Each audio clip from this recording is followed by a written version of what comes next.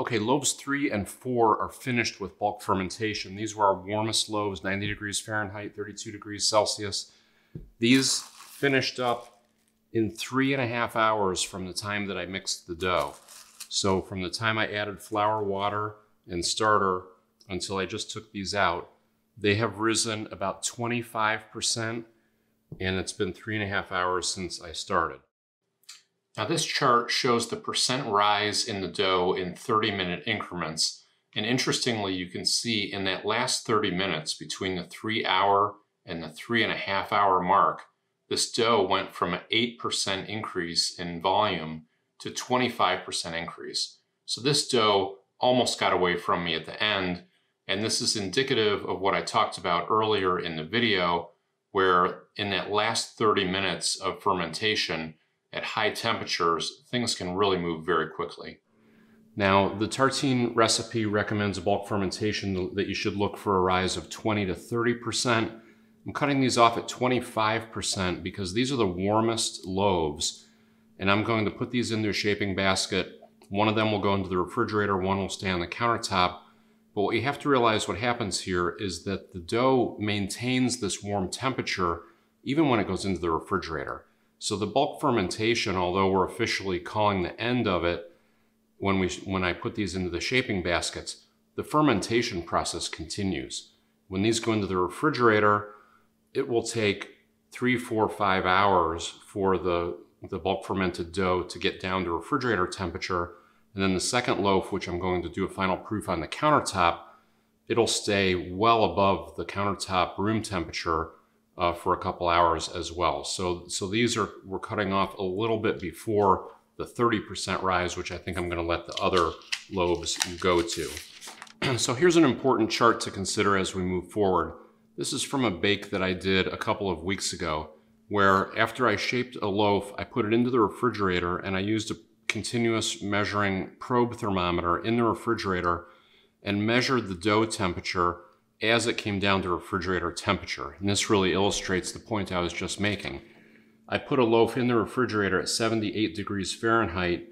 It took 3.5 hours for that loaf to get down to 50 degrees Fahrenheit, which is 10 degrees Celsius, where the fermentation really starts to slow down.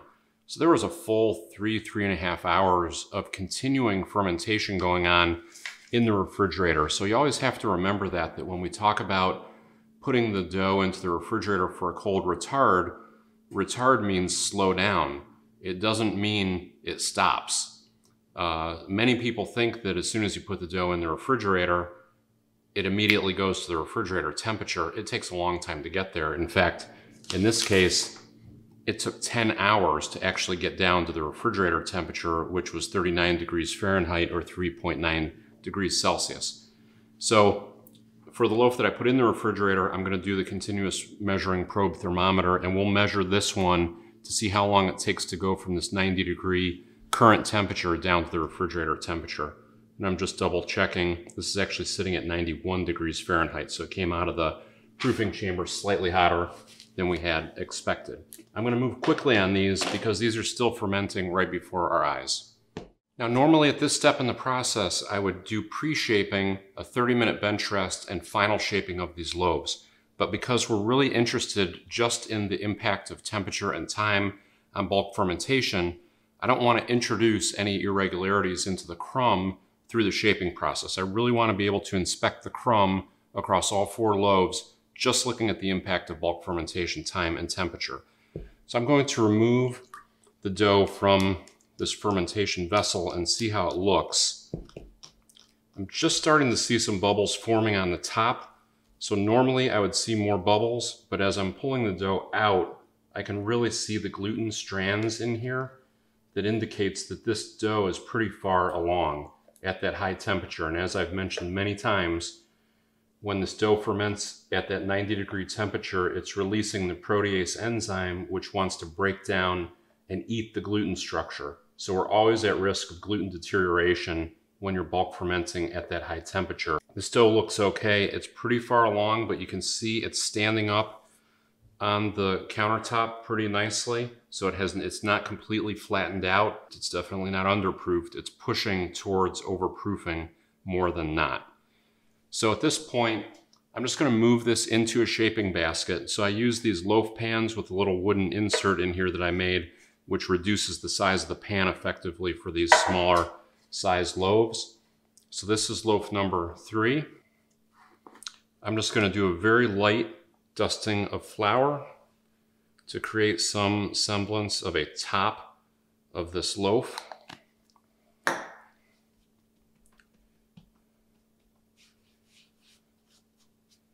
That's the top. And then I'll carefully try to flip this into that pan. That dough is pretty loose, so it's pretty far along. It's warm, but it's not severely overproofed. I think that loaf is going to be okay. I also like to shake the loaf once it's in the pan. You can see there's a lot of movement in there. That loaf is pretty far along. That's loaf number 3. This is going to go in the refrigerator along with loaves 1 and 2 for an overnight cold retard, and then we'll bake that up tomorrow. Loaf number 4, this is the brother of loaf number 3. This one we're going to leave on the countertop and do a countertop final proof. So in the tartine recipe, there are 2 options for final proofing. There's the overnight cold retard, which is the more popular approach that people take. But you can also do a countertop final proof for 3 to 4 hours and then bake this the same day. You don't get as much of the flavor development in the loaf when you do the same day loaf, but it makes a perfectly nice loaf of bread. So the reason I'm doing this one on the countertop is because I want to measure the dough temperature on the countertop for a few hours to see what happens with the dough temperature when you leave it at room temperature. So this will be another experiment on how you could possibly accelerate that countertop proofing time, or need to accelerate it if you're working in a warm weather environment.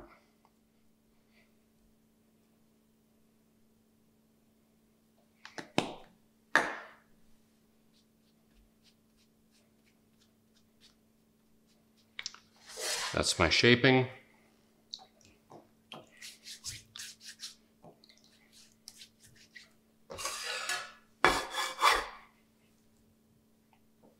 Again, that dough is warm and loose, really far along compared to normal proofing, or it feels that way because the dough is so active at that warm temperature.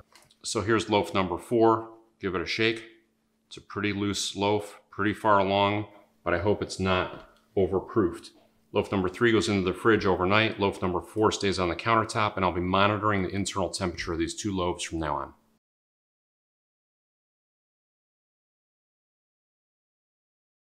Loaf number 2 is done with bulk fermentation. This bulk fermented for exactly 5 hours, and it's risen just about 25% like the others.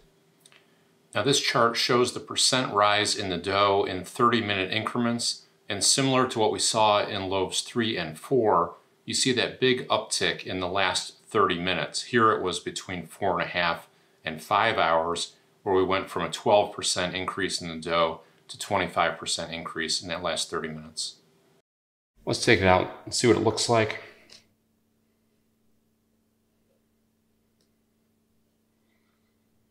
Okay, this was our 82 degrees Fahrenheit, 28 degrees Celsius bulk fermentation. This looks like a typical tartine bulk fermentation, and the 5-hour window is pretty consistent with what I typically see when I make the standard tartine recipe, which is roughly in the range of this temperature. That dough is sitting up fairly nicely. Looks like it's nicely proofed. I'm just going to flip that into the basket.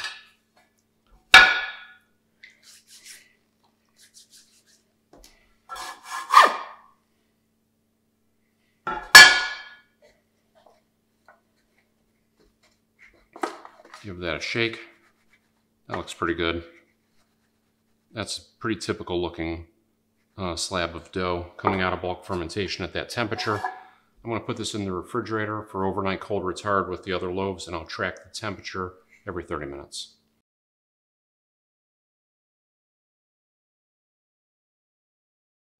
Bulk fermentation is done for loaf number 1. So this dough bulk fermented at 75 degrees Fahrenheit, 24 degrees Celsius for 7.5 hours.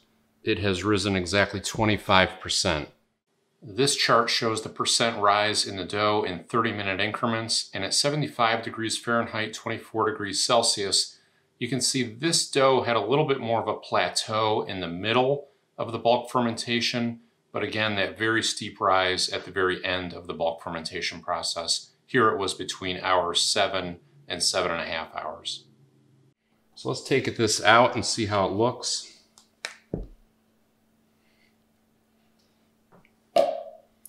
So that dough looks pretty good.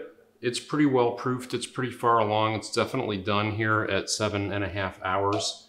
So similarly, that 25% rise is more than enough with this recipe, even with the lower temperature loaves like this. That looks pretty good. That dough is fairly firm. Similar to the others, we're not interested in shaping this. I'm just going to flip it into the basket so that we can evaluate what the crumb looks like based on these different bulk fermentation times and temperatures. That's what we're really focused on. We can assume that the shaping would be the same on all of them, but what I found is that the shaping actually introduces irregularity in the crumb, and then you really can't tell what happened exactly in bulk fermentation. That dough feels pretty good. That's firmer than some of the other ones. Give that a little shake for the camera. That's a pretty good looking loaf. This will go into the refrigerator for an overnight cold retard with the other loaves. I'll track the temperature on this every 30 minutes.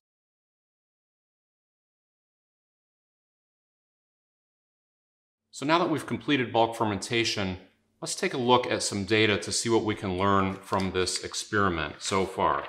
So in this first chart, we look at the bulk fermentation. This is showing the percent rise in the dough over time in 30-minute increments across the bottom for the 3 different batches of dough. Now this looks like what you would expect. You see the loaves 3 and 4, the 90-degree loaves at 32 degrees Celsius.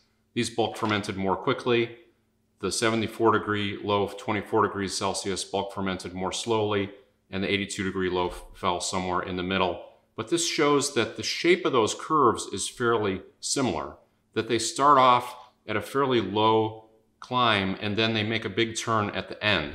So that's very interesting, you know, based on the 3 different temperature profiles of this dough, those curves actually look very similar, more similar than I expected. And this demonstrates what we talked about in part 1, that bulk fermentation activity is clearly a function of temperature. When you turn up the temperature, the activity happens faster. You turn down the temperature, it happens slower. The yeast doesn't know what time it is. It only knows the temperature, and it behaves very similarly based on that temperature change as if the thermometer is a clock.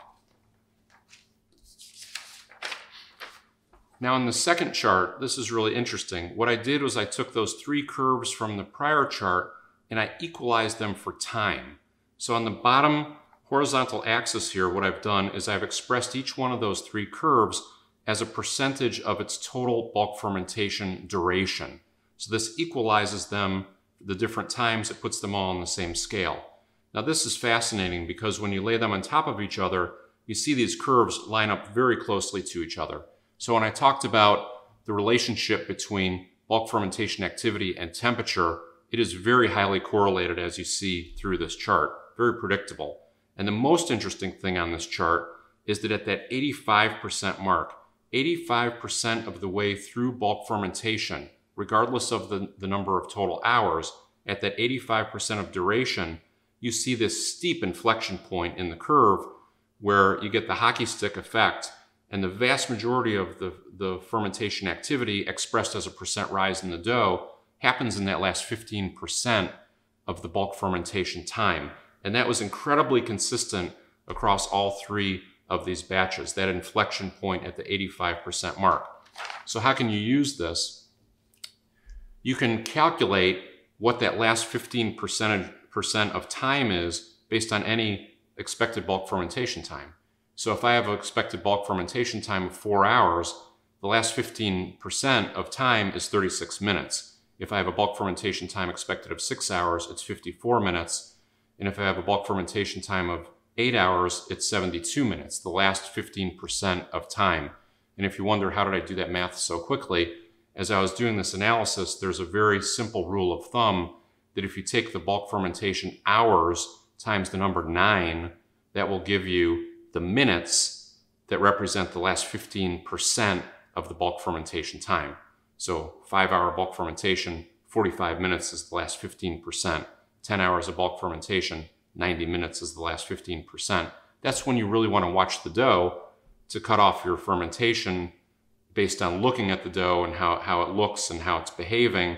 That at least compresses it into a window so that you can free up some of your other time during bulk fermentation activities.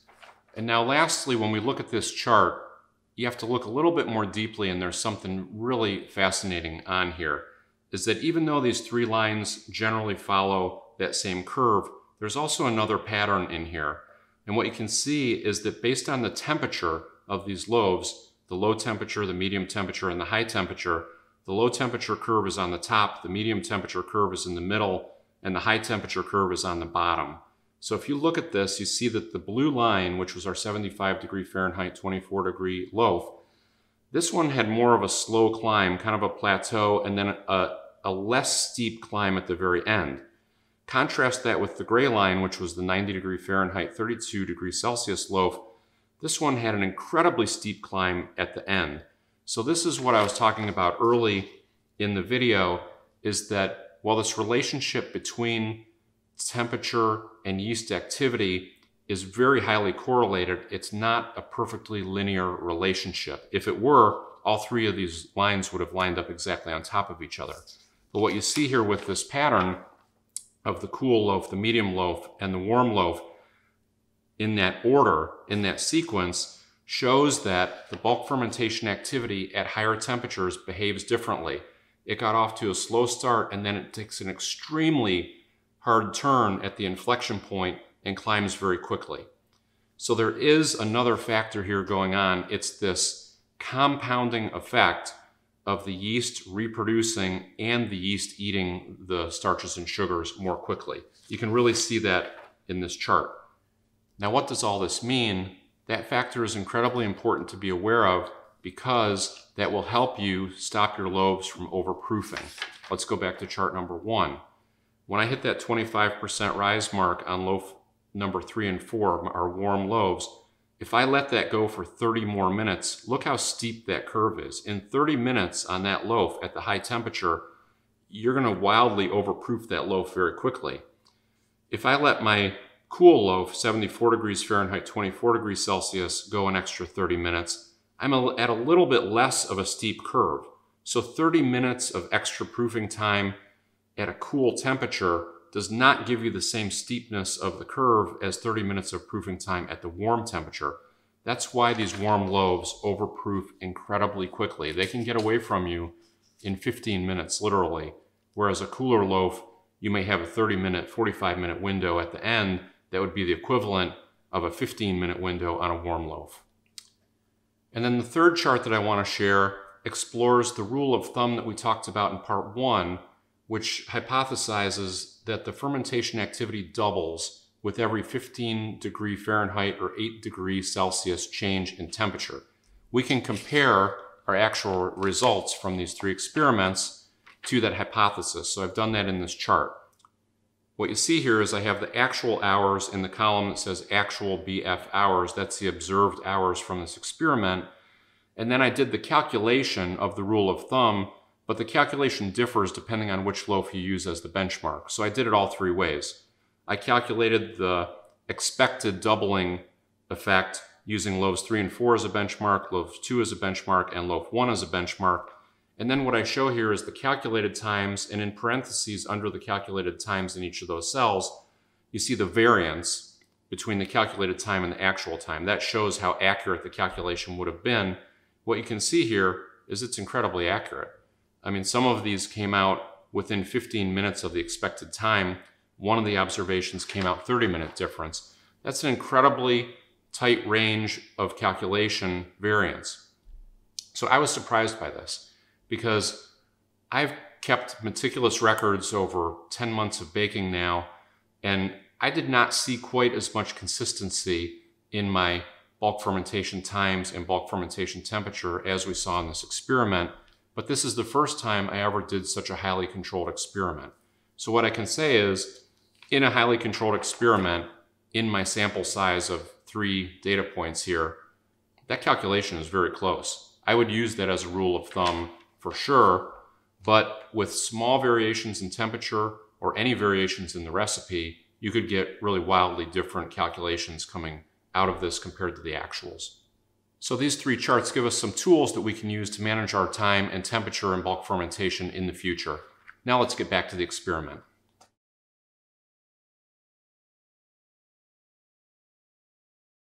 So loaf number 4 has been sitting on the countertop for 90 minutes doing a countertop proof.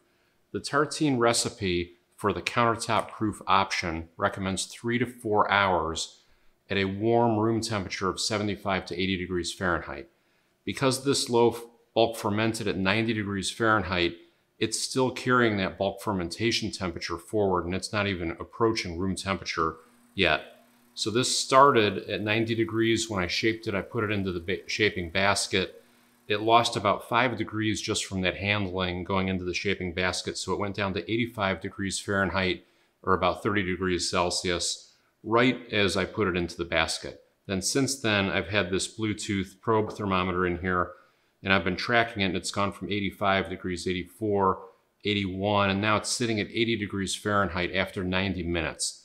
So what we have to do is compare 90 minutes at a proofing temperature in the low 80s to what is recommended 3 to 4 hours of a proofing temperature in the high 70s. Because this dough is also pretty far along, because it bulk fermented at such a high temperature, 90 degrees Fahrenheit, 32 degrees Celsius, I think this dough is ready to bake. So I'm going to do the poke test. I don't typically rely on the poke test because it can also be unreliable. But in this case, I don't really have anything else to go on, and because these times are so wildly out of sorts with what I usually do, I'm going to give it a try. And what you do is you poke the dough, and if it comes halfway back, that means that it's ready to bake. If the indentation stays in, it means it's overproofed. It's coming back about halfway, but this loaf is incredibly soft. This is really pushing overproofing in my opinion. And I can also tell that it's not rising at all, which is a bad sign because that means that even though the yeast is still working, the gluten structure may be deteriorating at the same time, which just causes the loaf to look kind of lifeless. So I'm going to call it done, and we're going to bake this. So we're 90 minutes into the countertop proof, and this loaf was amazingly fast. So we started this loaf 5 hours ago from the time I mixed the flour, the water, and the starter. It bulk fermented for 3.5 hours at 90 degrees Fahrenheit, 32 degrees Celsius. It sat on the countertop in the roughly low 80s for 90 minutes. So this is 5 hours start to finish. It's the fastest tartine loaf I've ever baked. So we'll see how this comes out. So I'm going to dust this with some rice flour. This is also going to be incredibly difficult to get out of this shaping basket because the loaf is so wet and sticky.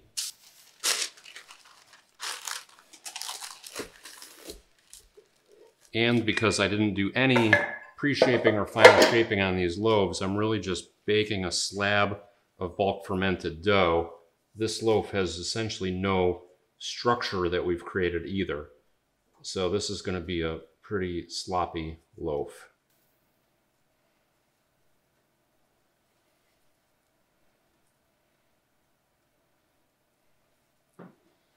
Okay, it released from the towel. You can see how flat and shapeless this is. What I am going to do is I'm just going to take my bench knife and I'm going to do a little tuck on both sides to try to get this into some semblance of a loaf in the pan.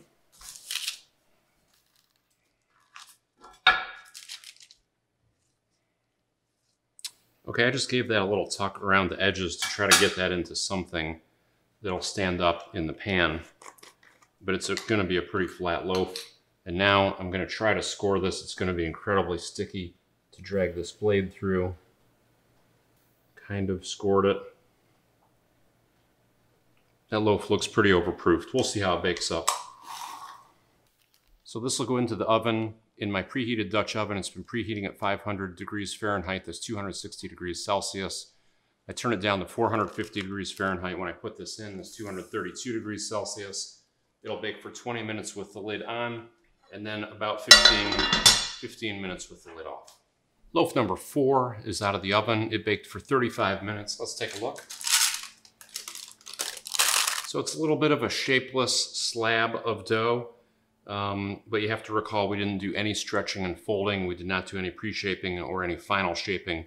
We're really interested in comparing the crumb based on the fermentation time.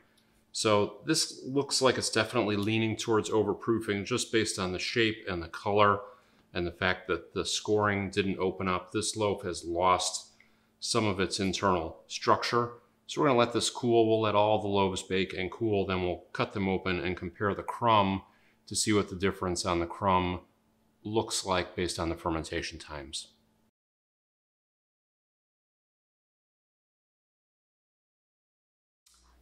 It is the morning of day 2. It's time to bake up the remaining 3 loaves where we did an overnight cold proof in the refrigerator. Now all these loaves will have cold proofed for 12 hours as I'm taking them out of the refrigerator. This is loaf number 3. So we baked up loaf number 4 yesterday. That one we did the countertop final proof. I'm baking loaf number 3 now, then we'll do 2 and then 1.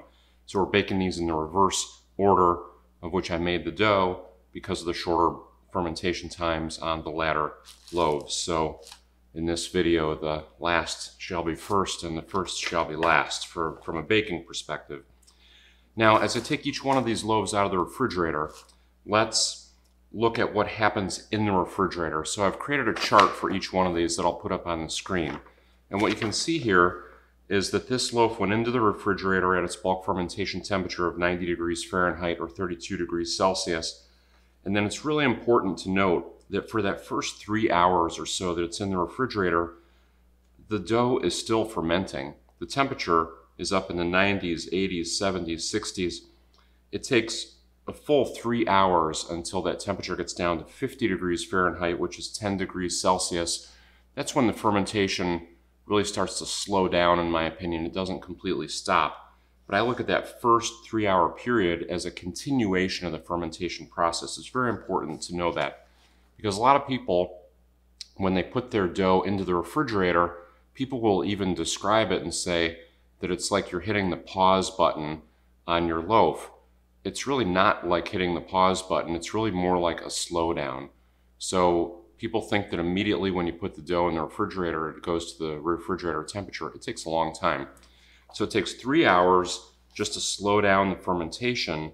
Then it took a full 12 hours until this hit my refrigerator temperature of 33 degrees Fahrenheit, which is just above freezing. Now, the other thing to note is that I put this loaf on the bottom shelf of my refrigerator, which is the coldest spot. Because this loaf was pretty far along, it had the highest internal dough temperature, I wanted to bring that temperature down as quickly as possible. So I put it in the coldest spot, which is my bottom shelf. The top shelf of my refrigerator is actually 42 degrees Fahrenheit, which is 5.6 degrees Celsius. That's fairly warm for a refrigerator. So it's important when you're putting these loaves in the refrigerator, always put a thermometer with them. I either use my continuous read thermometer, which I used on these loaves, or I use these small refrigerator thermometers. I just put one right on top of each loaf. And you'll see in Fahrenheit, 7 degrees difference between the top and the bottom shelf, or 4 degrees difference in Celsius. That has a material impact on long bulk fermentation times. So let's take a look at the loaf. Now, when you put loaves in the refrigerator, I rarely see any rise in the dough in the refrigerator because what's happening is even though the yeast is still fermenting and it's still aerating the dough, when you cool down a gas, you cool down the carbon dioxide, it actually shrinks the carbon dioxide. So those two things counteract each other. The cold temperature shrinks the loaf, the yeast is trying to inflate the loaf, and it stays about the same as when it went in. Sometimes you'll see a little bit of inflation of the dough, but not typically. Then I dust the bottom with rice flour to keep this from sticking. I use this parchment paper that I cut into a diamond shape that works as a sling. These are the inserts that I use in these pans.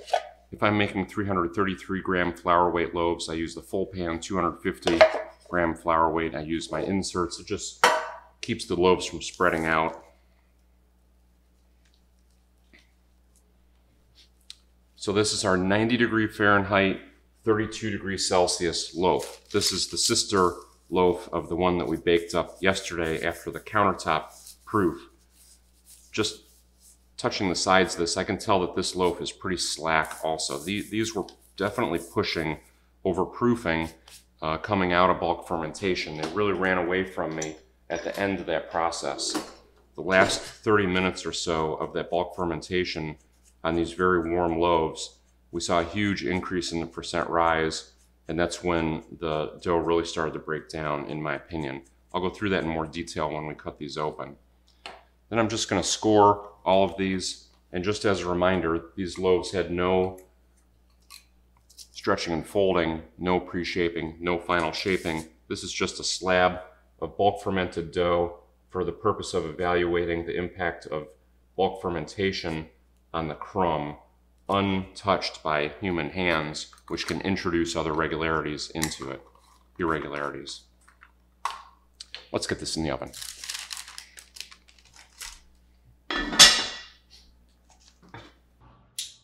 Okay, loaf number 3 is out of the oven. It baked for 37 minutes. Let's take a look. So this loaf bulk fermented at 90 degrees Fahrenheit, 32 degrees Celsius for 3.5 hours. It rose 25% in volume, and we put it into the refrigerator for an overnight cold retard for 12 hours. No stretch and folds, no pre-shaping, no final shaping. That's a pretty good looking loaf. It doesn't have the height or shape of a traditional loaf, but the ear actually opened up. You can see there's some decent gluten structure still in there.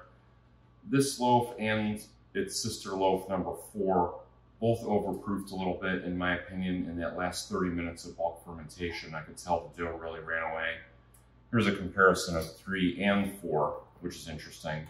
So loaf number 4, we sat on the countertop for 2 hours and then baked it. You could see that really continued to ferment and spread out. Loaf number 3, we retarded the fermentation by getting it into the refrigerator, and that kept its shape a little bit better.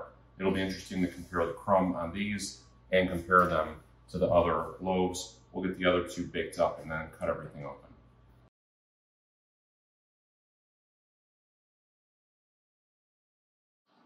Loaf number 2 is ready for scoring and baking. This loaf bulk fermented at 82 degrees Fahrenheit, 28 degrees Celsius for 5 hours. It then went into the refrigerator for a 12-hour overnight cold retard. Let's take a look at the temperature chart so you can see from this chart what happened in the refrigerator. So the loaf went into the refrigerator at 82 degrees Fahrenheit.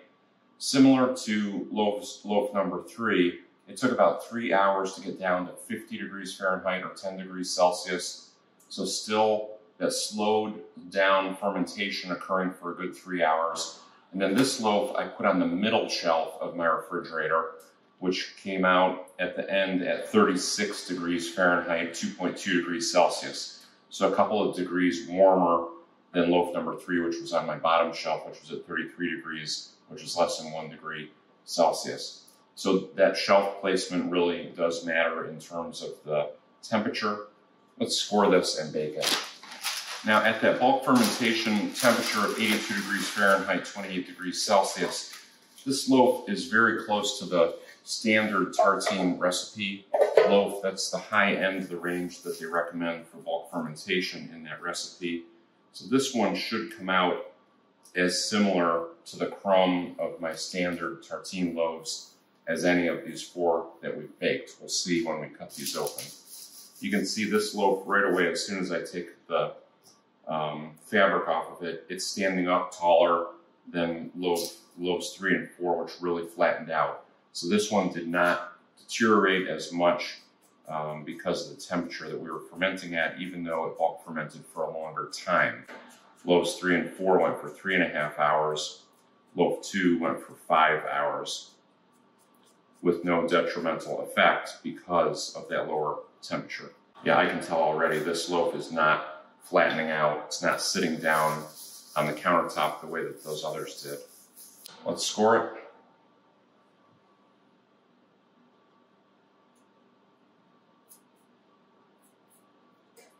That dough feels firmer to me as I'm scoring it as well. Feeling less drag against the blade. Let's get this in the oven.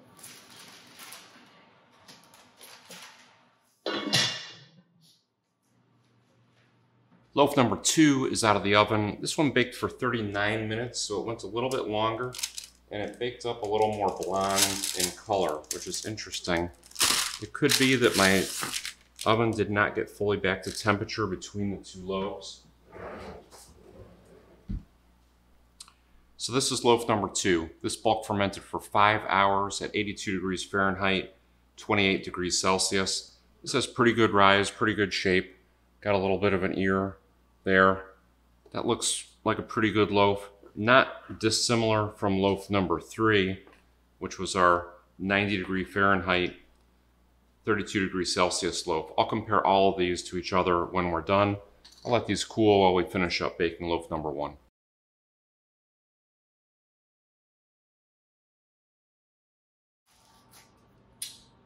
Loaf number 1 is ready for scoring and baking. Loaf number 1 bulk fermented for 7.5 hours at 75 degrees Fahrenheit, 24 degrees Celsius. It rose 25% during that time. Then it went into the refrigerator for an overnight cold retard of 12 hours, like all the other loaves. I measured this with my continuous probe thermometer. Let's take a look at this temperature chart. So loaf number 1 went into the refrigerator at that starting temperature of 75 degrees Fahrenheit. Similar to the other loaves, they all hit that 50 degree Fahrenheit, 10 degrees Celsius after about 3 hours. Now this loaf, I did not put on the top shelf of my refrigerator, but one shelf down from the top, which is a warmer spot in my refrigerator than the others. So this ended up at 40 degrees Fahrenheit refrigerator temperature, which is 4.4 degrees Celsius. So you can see there's quite a bit of difference depending on what shelf you put these on. So the rationale was I took the warmer loaves and put those in the colder spots in the refrigerator. I took my coolest loaf, relatively speaking, put that in the warmest spot in the refrigerator. This is still fermenting at 40 degrees Fahrenheit. The fermentation doesn't really shut down completely until you get down to about 37 degrees Fahrenheit, which is about 3 degrees Celsius. So let's score this and bake it.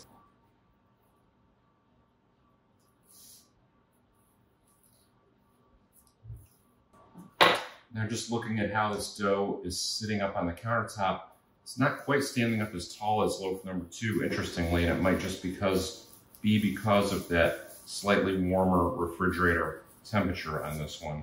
It looks better than loaf 3, but not quite as tall as loaf 2, so this will be interesting to compare. Let's score it.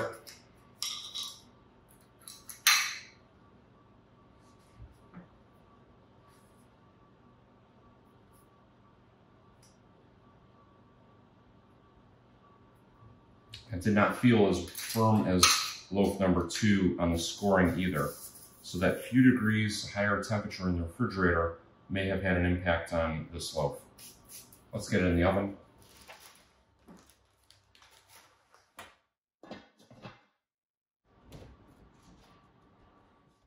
Loaf number 1 is out of the oven. This baked for 39 minutes, similar to loaf number 2. It went a little bit longer. That's a pretty good looking loaf. Similar to loaf number 2, decent rise on that, decent height. It opened up on the scoring. Not a lot more to say here. We'll let these cool and then I'll do a full comparison of all 4 of these when we can cut them open.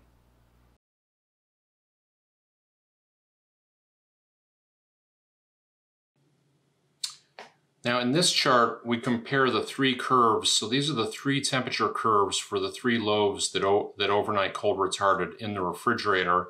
I showed these individually, but I'm just showing them here combined now. And it's interesting, what you can see is that the 90 degree loaf, the 82 degree loaf, and the 75 degree loaf, these are in Fahrenheit. Those all reduced their temperature fairly quickly, and they converged right about at that 3-hour mark at 50 degrees Fahrenheit or 10 degrees Celsius. So in those first 3 hours, you're still getting significant fermentation activity, and depending on your starting temperature, you're getting more activity. You can see that the area under the curve essentially is higher for the 90-degree loaf than it is for the 75-degree loaf. So in that first 3 hours, you're definitely still getting some fermentation. When you turn that corner from 50 degrees Fahrenheit down to the refrigerator temperature, you can see that the curves really flatten out pretty significantly. And there is still fermentation going on at those temperatures, but it's at a much slower rate. And then if you look all the way over at the 12-hour mark, it takes 12 full hours for these loaves to get to refrigerator temperature. And depending which shelf you put the loaf on in the refrigerator, I'm seeing a 7-degree difference here in Fahrenheit between the top shelf and the bottom shelf in terms of my refrigerator temperature, so that's also important to note.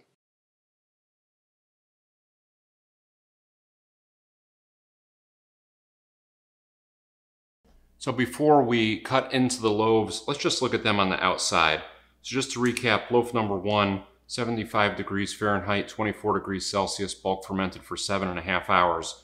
Loaf number 2, 82 degrees Fahrenheit, 28 degrees Celsius, bulk fermented for 5 hours.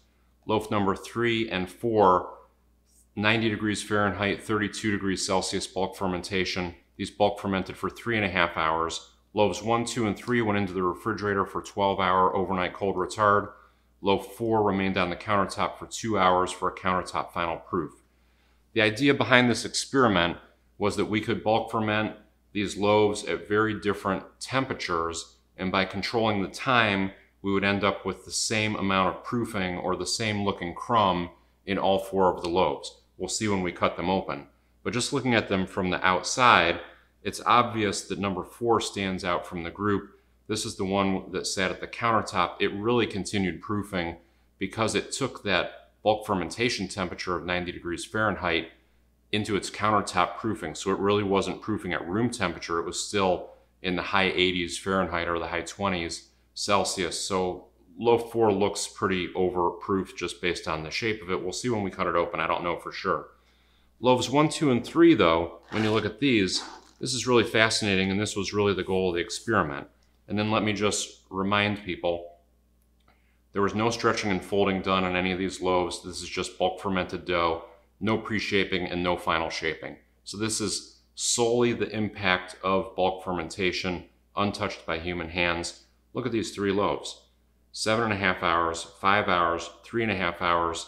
These look exactly the same to me. I mean, if I mix these up, do the 3 loaf Monty here, and said, okay, pick out the 3.5 hour loaf, pick out the 7.5 hour loaf. If I didn't have the flags here, I wouldn't be able to do it. So this really demonstrates part of what I was trying to accomplish, is to demonstrate that the yeast doesn't know what time it is. The yeast doesn't know how long it's been in bulk fermentation. It only knows the temperature. The thermometer is the clock if you're a yeast cell. When the temperature goes up, you go faster. When the temperature goes down, you go slower. This really demonstrates it very effectively. Now, one of the other things that we were trying to prove here, or disprove, was the theory that bulk fermentation activity doubles with a 15-degree change in temperature in Fahrenheit or an 8-degree change in Celsius. And we came out pretty close to that here. So loaf number 3 was 3.5 hours of bulk fermentation. Loaf number 1 was 7.5 hours of bulk fermentation, a little more than double. We'll see when we cut these open, but that rule of thumb seems to be pretty close. The last thing I'll point out is that the 2 loaves that bulk fermented at the higher temperature, 90 degrees Fahrenheit, 32 degrees Celsius, these baked up a little bit darker, and you'll often see that when you have loaves that are pushing towards overproofing, is you get more of the sugars that release to the surface. So that little darker crust is a little bit of an indication of potential overproofing.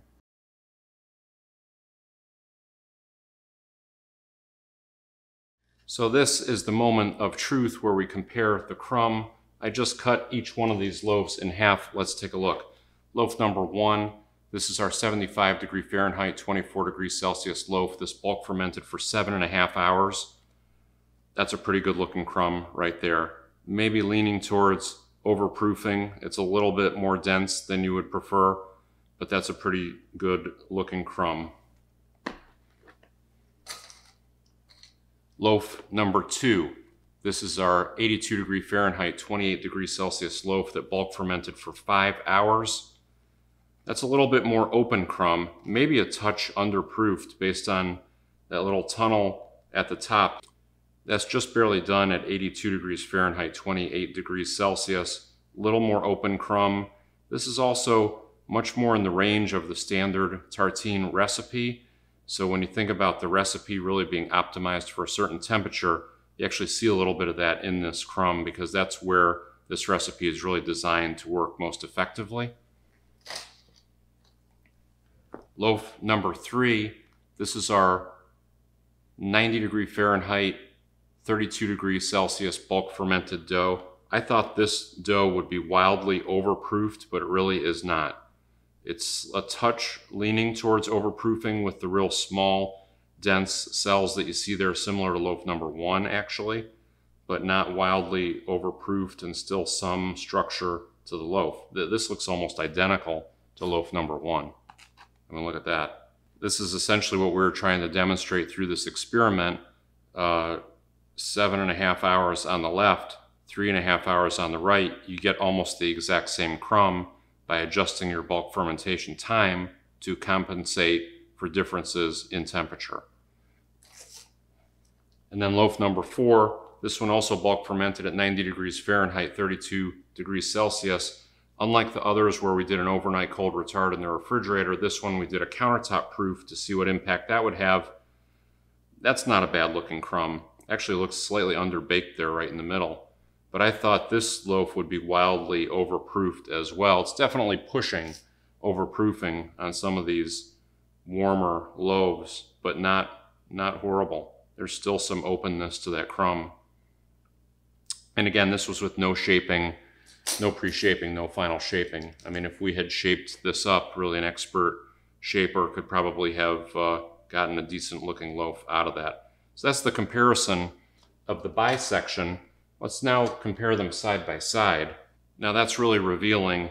Again, the purpose of the experiment was to show that wildly different bulk fermentation temperatures can be compensated for by adjusting the bulk fermentation time. And I also stuck with a pretty consistent percent rise on these, 25% rise.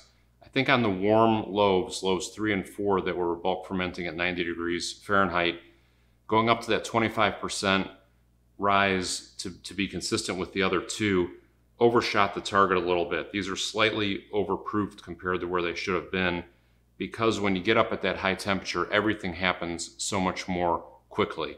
Let me show you a chart that I prepared just to demonstrate this. You can see what happened with loaf 3 and 4, the 90 degree Fahrenheit, 32 degrees Celsius loaves. I was tracking the percent rise in the dough in milliliters every half hour, 0%, 0%, 1%, 1%, 4% rise after 2.5 hours, 8% rise after 3 hours. Look at that change between 3 hours and 3.5 hours. It went from an 8% rise to 25% rise in the dough. That's where that dough really just got away from me, because things happen at higher temperatures incredibly quickly. And as I mentioned in the opening comments of this video, 30 minutes of fermentation at the end of the process is very different than 30 minutes at the beginning of the process, because the yeast is reproducing as well as operating at that higher temperature. So when you're in that last 30 minutes at high temperature, things can run away from you very quickly, which is, I mean, you can't demonstrate it more effectively than just looking at that chart. I mean, that bread just ran away in the last 30 minutes. Luckily, we caught it at that 25% rise. If we had let it go even 15 minutes more, it could have wildly overproofed. So there's the side-by-side comparison. I think all of these loaves really pushed the proofing a little bit further than I wanted, maybe except for loaf number 2. But in terms of proving that you can get a consistent crumb regardless of bulk fermentation temperature, I mean, that shows that right there. You can't ask for a better example. Sometimes the bisection doesn't tell the whole story, so now I'm going to slice these down into individual slices and see if there's anything more going on in these loaves that we can learn.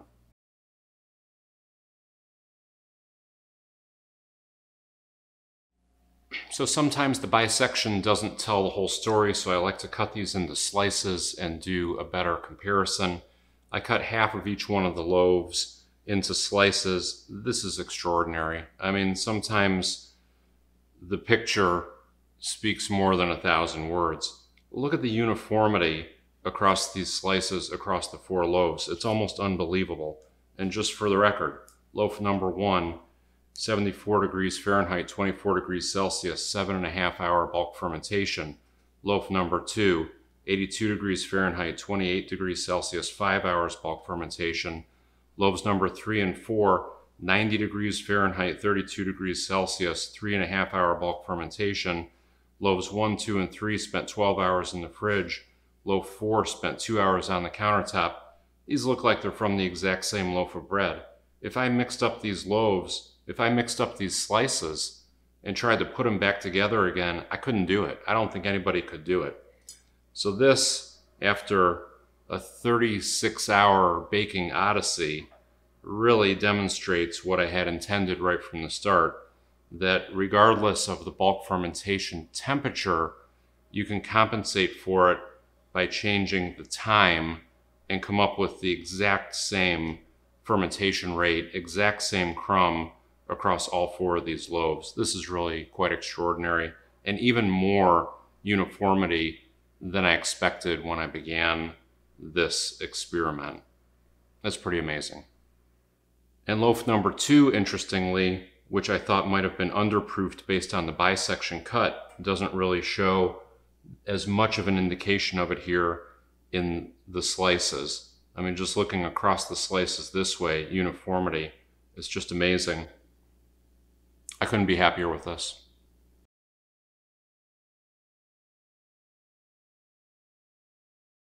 So I realized there was a lot going on in this video, a lot of science, a lot of math, a lot of temperature taking, a lot of details, charts and graphs. I'm still learning as I go through each one of these videos. I'm learning as I go. So let me just recap some of the key things that I found just as a summary of some of the techniques that you want to remember. The first one has to do with creating your leaven for the loaves. Now the tartine recipe calls for a very unique leaven build where it's a long, slow, cool leaven build. It calls for using about 10 grams of starter per 100 grams of flour and water. So it's like doing a 10x feeding of your starter and keeping that at a very cool temperature, 65 degrees Fahrenheit, which is 18 degrees Celsius, for 12 hours overnight.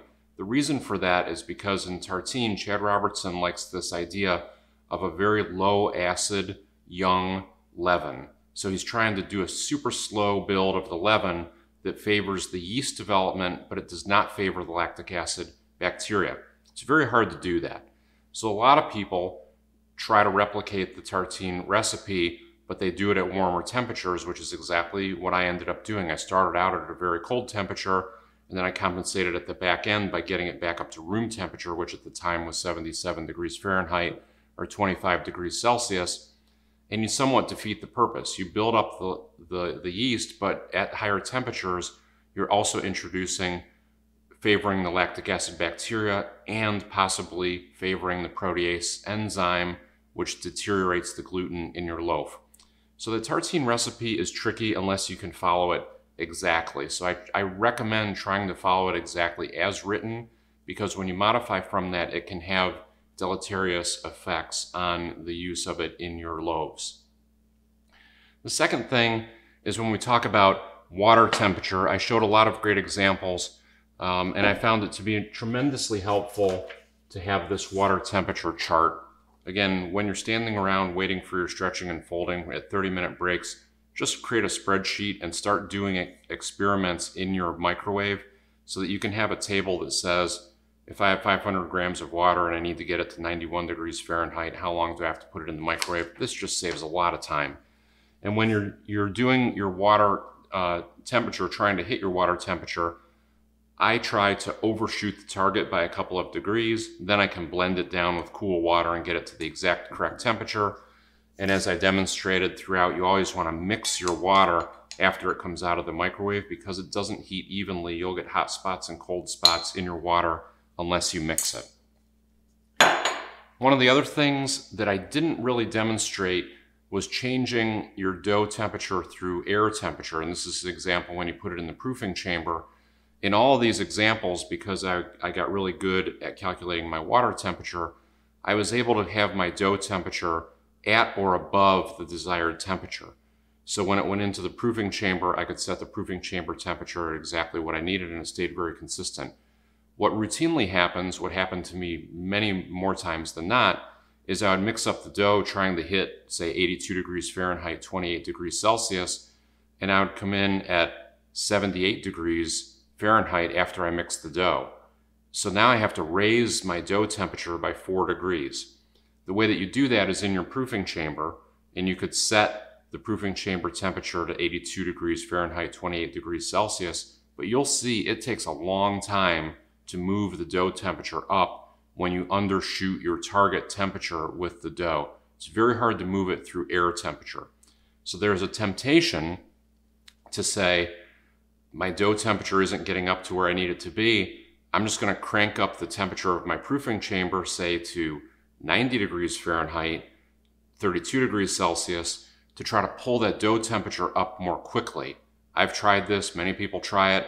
It's a mistake you make a few times because what happens is, even though that internal dough temperature in the center of the dough seems to be moving very slowly, the outside edges of the dough are at that proofing chamber temperature of 90 degrees Fahrenheit, 32 degrees Celsius, and we know what happens when your dough heats up to that high temperature. Even if it's just around the perimeter of the dough, you start to release the protease enzyme, which then breaks down the gluten.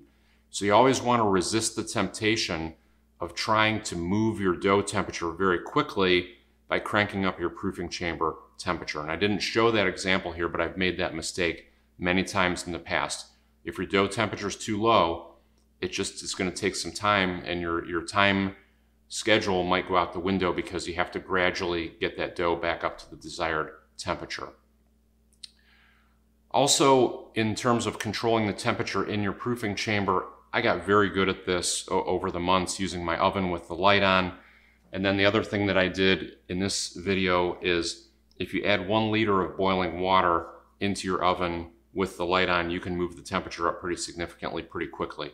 So that liter of boiling water or a half liter of boiling water in your microwave, which is a little smaller space, can move your proofing temperature up and down pretty quickly. And then if your proofing chamber gets too warm, you simply just open the door and cool it down, which I did a couple of times.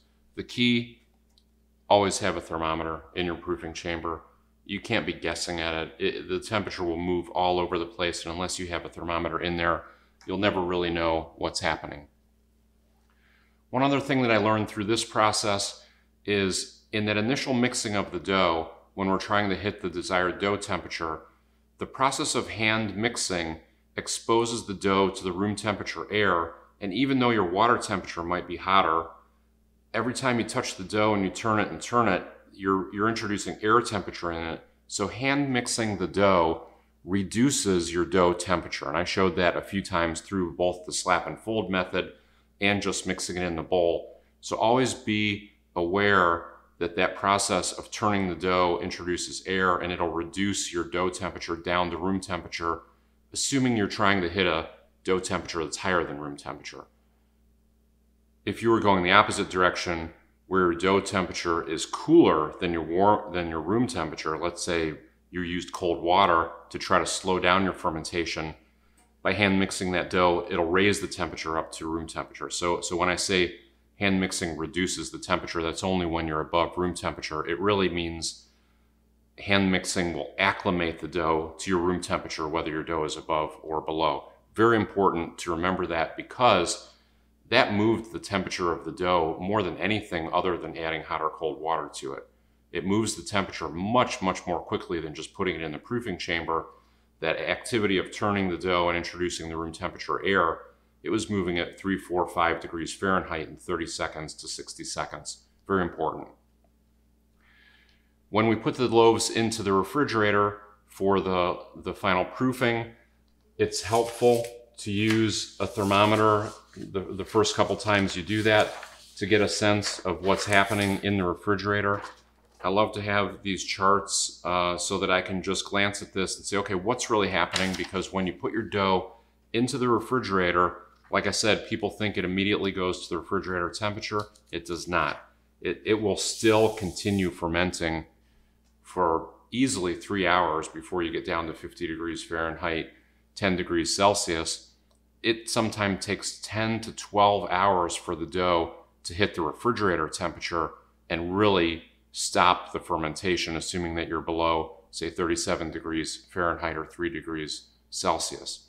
So that refrigerator proofing catches a lot of people off guard because you think that you can immediately stop the fermentation process by putting it in the refrigerator. It doesn't work that way. It just slows it down. That's why it's called a retard instead of an arrest, for example. And then lastly, the complex topic of desired dough temperature calculations. Now, I've done a number of experiments with these different desired dough temperature calculations. Let me just give you the quick summary. The initial one that you'll find in various bread books and various websites uses the 3-factor or 4-factor method. I don't like that calculation because it is really geared towards commercial bakeries where you're mixing in a power mixer, and the friction factor of mixing in a power mixer is one of the key variables that formula is really tailored for. In hand mixing sourdough, we don't have that friction factor, so you're not using one of the key elements that formula was designed for.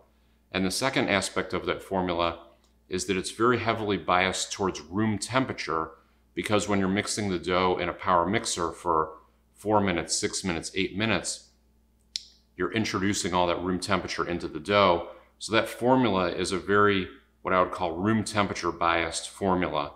And what we were trying to do here was to create dough temperatures that were much higher than room temperature, and that formula just does not work. It would consistently, wildly overshoot the water temperature that we would need if I used that standard formula.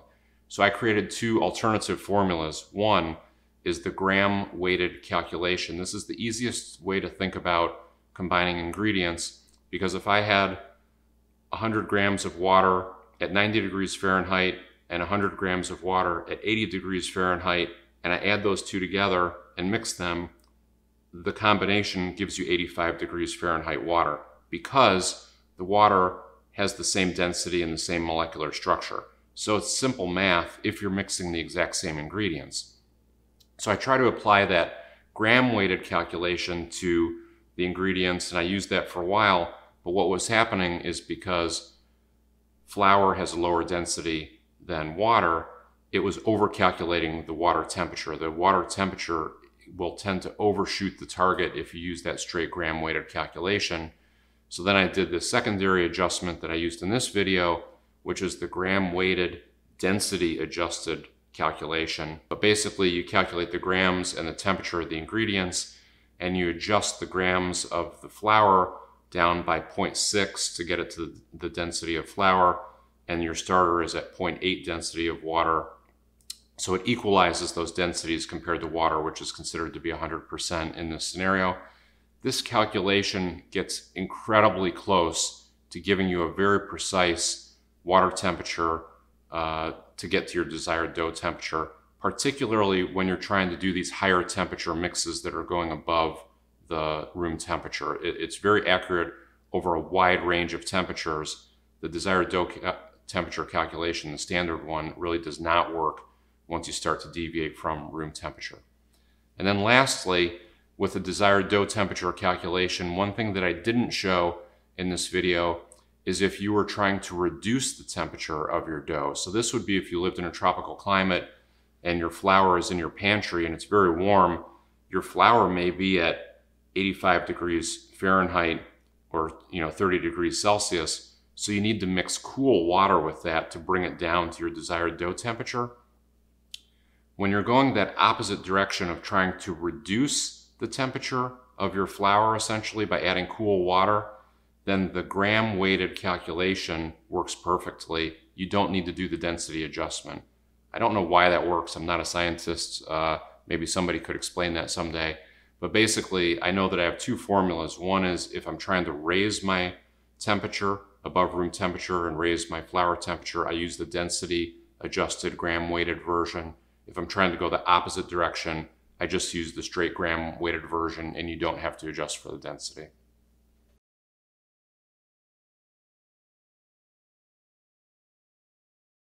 So what have we learned after all of this experimentation?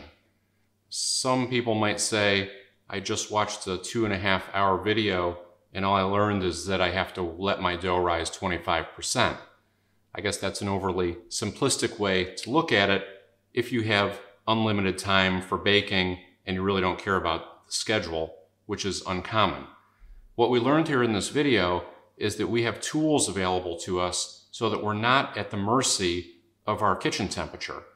For example, in the coming winter, if my kitchen temperature is 70 degrees Fahrenheit and I decide I want to make an 85-degree loaf, I know how to do that. I know how to calculate my water temperature to get an 85-degree dough temperature.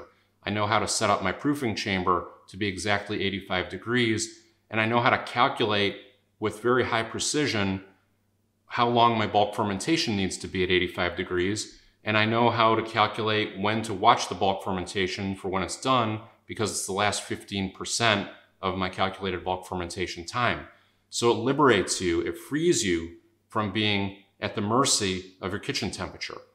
And then by being able to control the temperature, what that really allows you to do is to control the most precious resource we have, which is time. So now I can set up a baking schedule and I can say, I only have 8 hours to bake today. What do I need to do to get all of my activity to happen within 8 hours? And I can back into the calculation to say, I need to bulk ferment my dough at 87 degrees Fahrenheit, for example, to get my baking schedule to work within an 8-hour window. That is really what we've learned here today. It's the tools and the techniques to manage temperature and time, because that frees up your baking schedule. It allows you to bake more bread. It allows you to share more bread. And most importantly, it allows you to eat more bread. Thank you for sticking with this. I know this was a long, complicated video with a lot in it. This was the most challenging experiment I've ever tried, but it was also one of the most interesting and rewarding in terms of what I learned from it. I hope you learned from it as well. When I think about sourdough baking and what's important as a sourdough baker is, to me, sourdough baking is all about mastering bulk fermentation. And mastering bulk fermentation is all about mastering this interplay of time and temperature. So what we did here is at the core of sourdough baking. I mean, this is really where you get so deep into the science of sourdough that that's where you create the art. Many people learn these things over baking hundreds and hundreds of loaves. I tried to compress a lot of knowledge and a lot of learning into one short video here, relatively short, compared to what it would take if you tried to learn this all through your own trial and error. So again, thank you for sticking with it. I enjoyed making this video. Now I'm going to go eat some bread.